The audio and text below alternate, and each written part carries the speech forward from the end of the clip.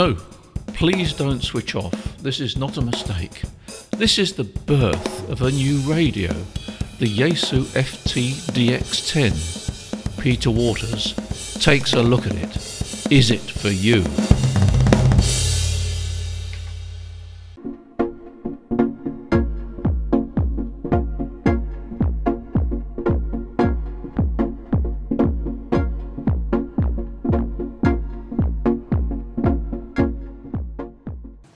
Hello once again and welcome to the Waters and Stanton video channel. My name is Peter Waters and I'm going to talk about the Yaesu FT-DX10.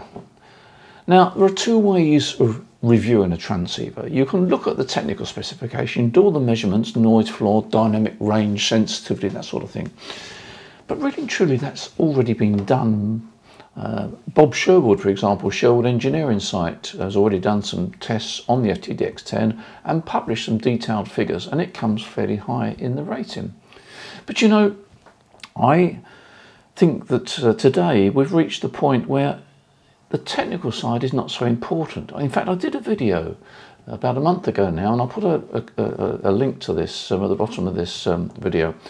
And in fact, I included some quotes from Bob Sherwood, and Bob Sherwood was saying, really and truly, you know, we have come to the point where the technical performance of the transceivers today, particularly on the HF bands, has reached a point where they're all very similar. They've all got a good dynamic range, they've all got a very good noise floor, they've all got excellent sensitivity, such that the normal operator would be more than happy with the performance of almost any of the transceivers. The big difference is the facilities, and I think that's true. I think today the transceiver that you buy is going to be determined by what it can do, not how it performs as such in the technical area. It's what it can do. Does it offer you the features that you want? Is it easy to operate? Does it give you the required sockets on the back for this and that? That's the sort of thing I think you're interested in. So I'm going to approach this, I'm not even sure it's a review actually, I'm going to approach this talk about the FT-DX10 from that perspective. Now, I've used many transceivers in my time, and it doesn't take me too long to decide what I like and what I don't like about a particular transceiver. And although I'm not going to concentrate on likes and dislikes, what I'm going to try and do is bring out the features which I think are important to most people, how they're covered, what it does it do it in the way that you expect, that sort of thing.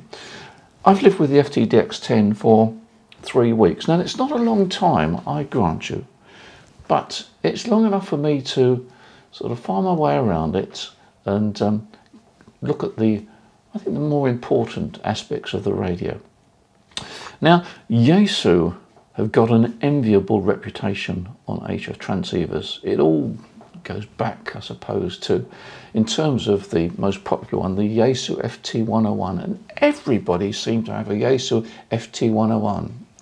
Fast forward to, what, 2015, 2016, and ICOM introduced the 7300, IC 7300, and everybody seems to have an IC 7300. Exaggeration, I know, but it seems that way. Well, Yaesu have been playing catch up, and they introduced the FT-DX101 about a year or so ago now.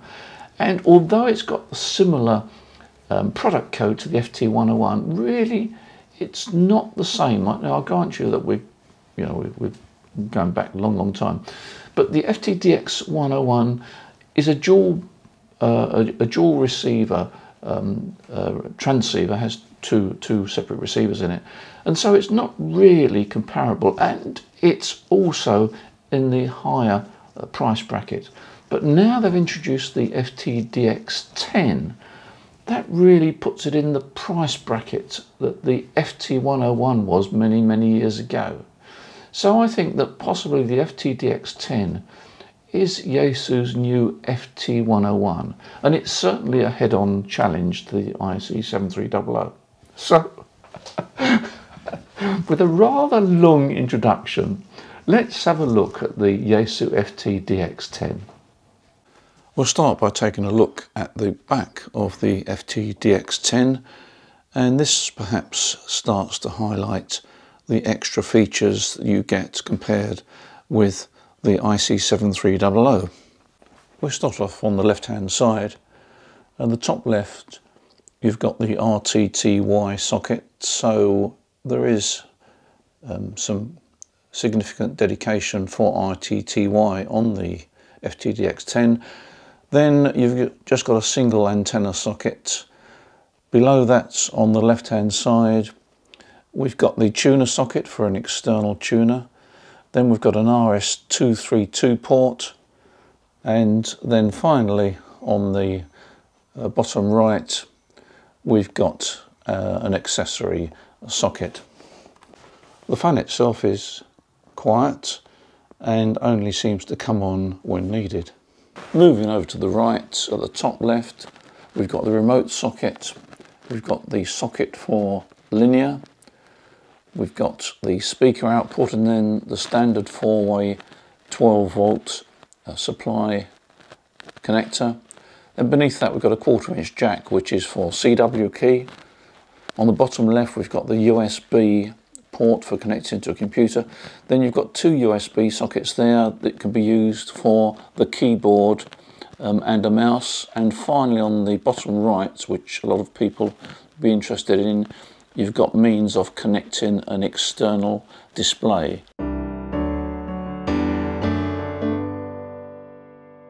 So all in all, there's quite a lot of connectivity there on the rear of the transceiver. Now we take a look at the front panel. Yaesu have decided to put all the controls onto the right hand side. There's a cluster of controls around the main tuning knob. They've left this part bare. There could have been some push switches there. ICOM have put some push switches there, but Yaesu have left that clear. Strangely enough, there's really some space up there. That's a little display to indicate when something's on or off, but they could have put some controls up there. Now, it's very much a personal thing. Putting all the controls around there, they're all in one place, but at certain viewing angles you've got to sort of move your head slightly to see those. It's not a major issue, because my experience is that once you start using the radio you know where the controls are anyway, but it's a different style. Yaesu have gone for, let's get all the controls there near the hand.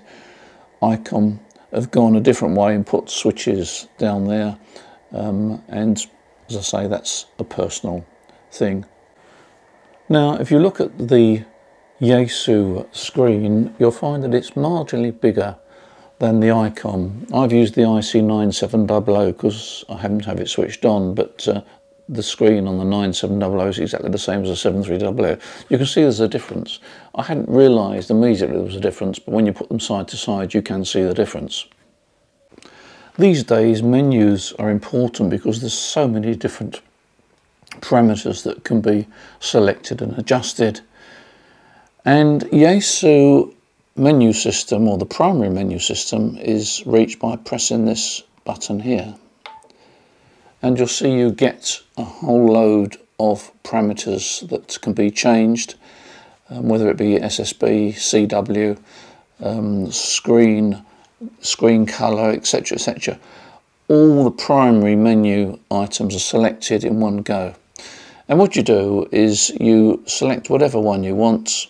If we select that one there, and then if we come out of the screen, as soon as we press this button we're controlling the level of the waterfall display, because we selected that on the button. So whatever menu item you select and you come out of it, that is there on the screen. So for example, if you were sending CW, you wanted to change the speed, you'd go into the menu system, select CW speed, come out of it again, and every time you adjusted that, you'd be adjusting the CW speed.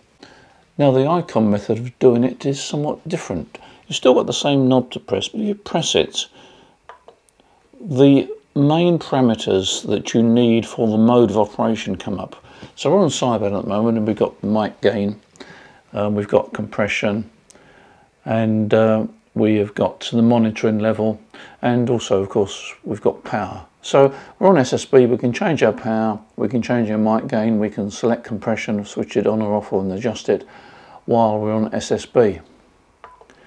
Now if I change to CW, let's go to CW. Now on CW, if I press this button again, we've still got the RF power, but then we've got the key speed and the CW monitoring pitch, parameters that you would need to adjust when you're on that mode. So ICOM have done it a different way. The main primary menu items that you need to change come up depending on the mode, and these actually can stay on the screen. You can leave them on the screen while you're operating or just switch them off, which is another feature of the ICOM method. The FT-DX10 will decode CW and makes a pretty good job of it, as you can see. The FT-DX10 meter is simulated analog, whilst the ICOM uses the bar metering system. I found the selectivity on the FT-DX10 extremely good. The variable selectivity, you can go from wide down to extremely narrow. Quite impressed with that.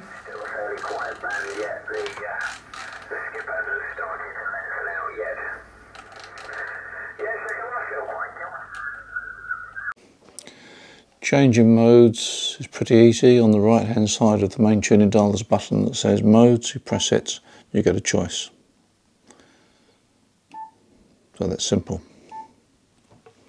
And changing bands is just as easy. On the left hand side of the main dialing knob there's the band button, you press it and up on the screen comes the choices. So that's pretty straightforward as well. I did mention earlier that there are some deeper menus. The main menu comes up that I've already shown you, but on the bottom here we've got some other menus. Press that and you've got a choice of various things that you can go up and down. So that's very similar to the style that ICOM adopted in the 7300. A couple of things I want to point out on this radio that I find quite interesting.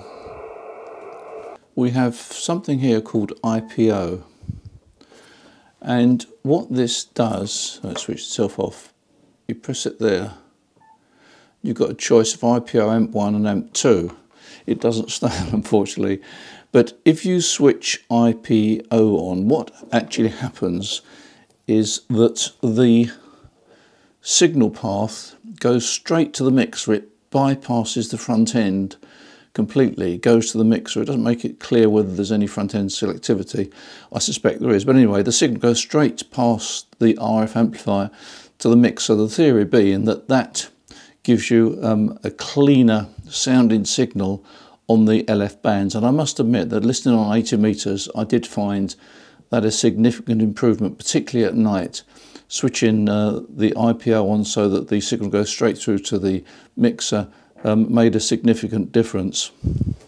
The other thing that I found is very interesting is that there's an audio pass filter, an audio filter which you can switch in. Unfortunately, the conditions are not very nice at the moment. And not only can you switch that audio filter in, but you can actually change the pass band of that audio filter. And it's another little control that helps when the band is noisy.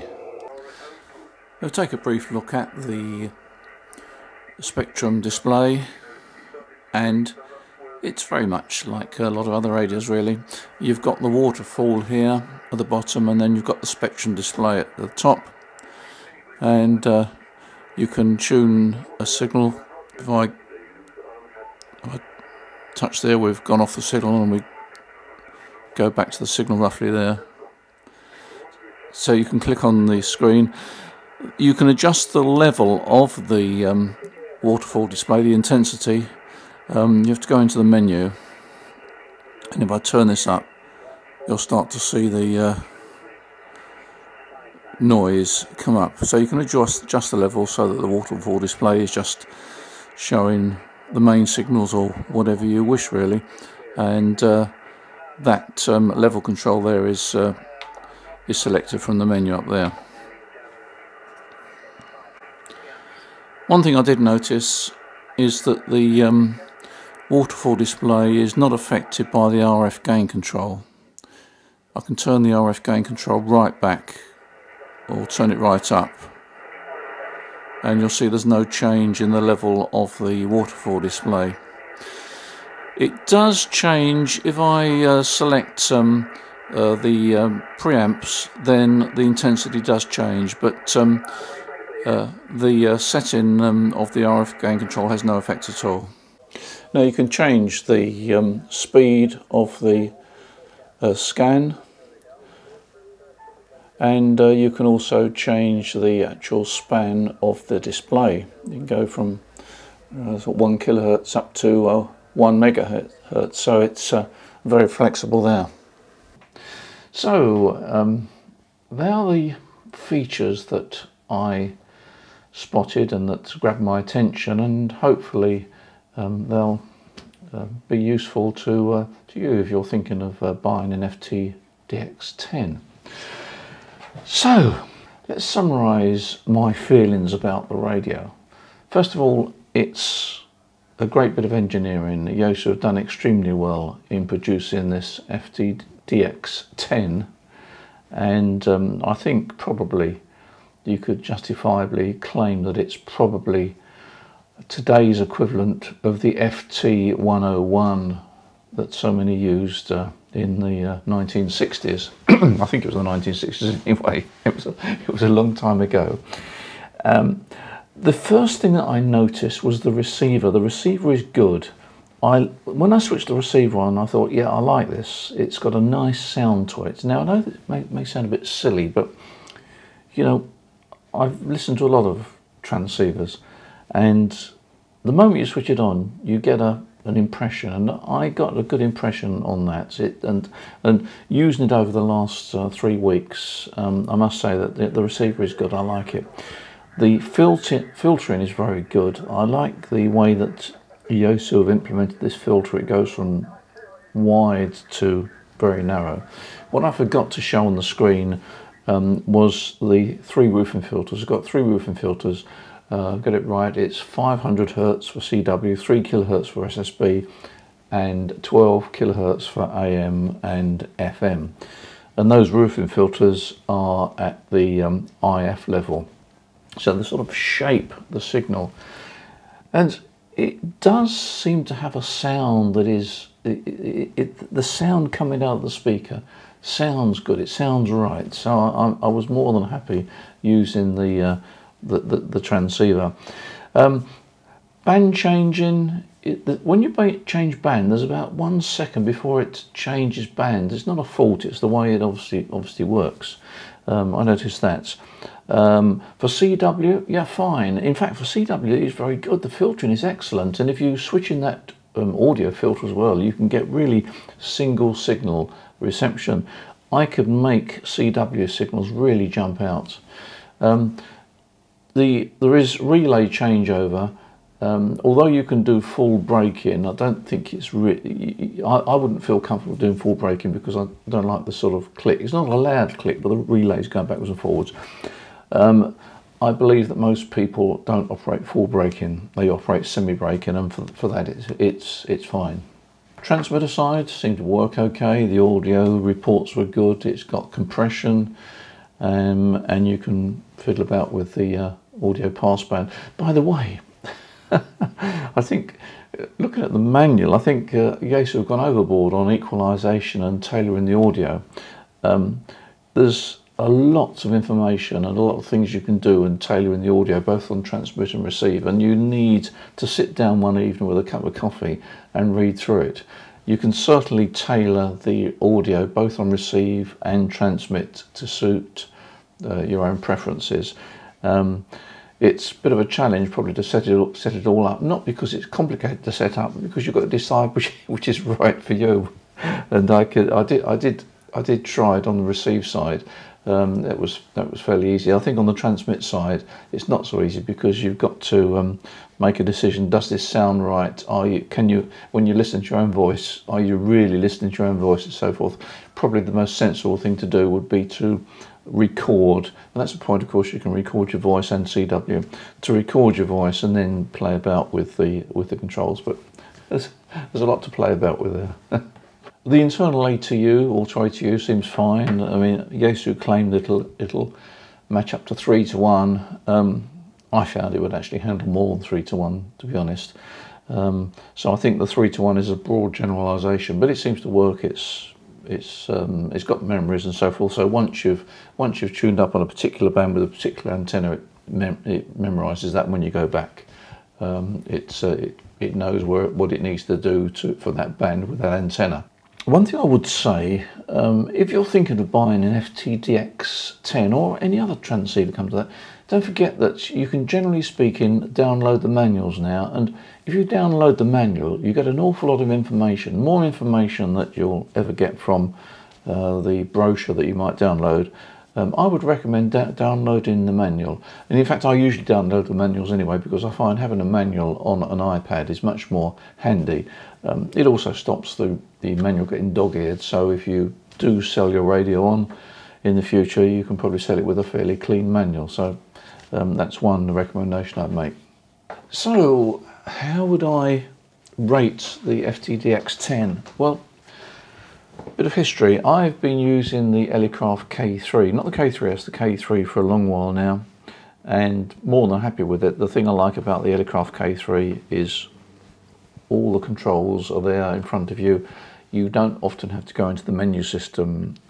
Key speed, delay, Vox level, all those sort of things are there.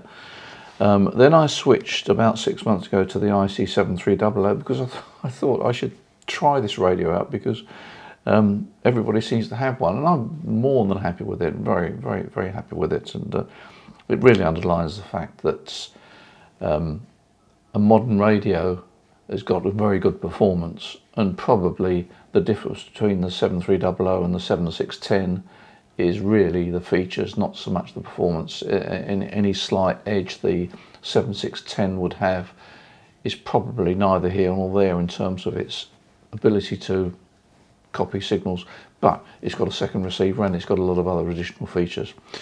The FT-DX10 is it's not downsize, is it? It's a single receiver version of the FT-DX101. It's very good.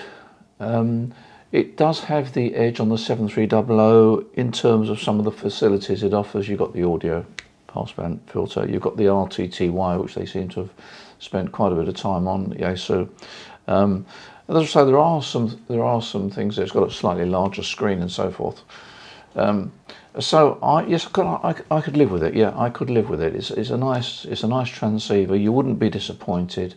You do have to spend a bit of time reading the manual, because there's a lot of things that it can do, and you sometimes think, wait a minute, how do I do this? How do I do that? So that's another reason for putting it on your iPad, because on your iPad you can search for, I don't know, Vox or whatever you want to search for, rather than thumb through the pages and get them dog-eared. So another reason for that. So yeah, it's a nice radio. We've certainly sold quite a few since it's been on the market, and hasn't been on the market that long.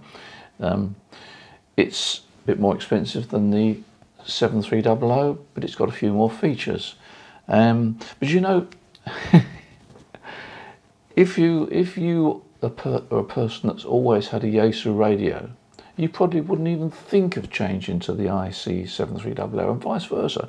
If you've always had ICOM, you probably would stay with ICOM, and that's fine, because at the end of the day, as I've said several times, I think in this review now, it's the features which matter.